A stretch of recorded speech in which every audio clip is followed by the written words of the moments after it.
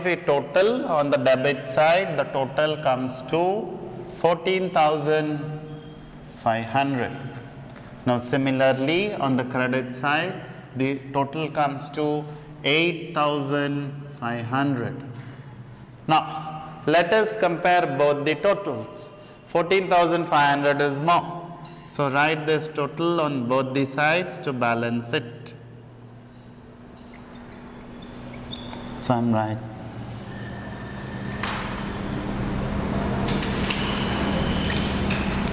Now, in order to balance this side, which is short by 6,000, so we say 14,500 minus 8,500, you get the balance as 6,000 here, and the date is December 31st because that is the last day of the month.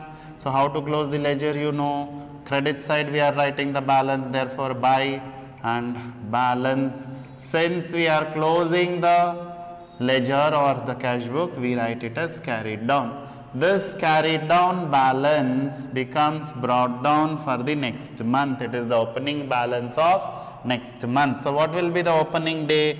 The year becomes here in this case 2014 and 1st Jan.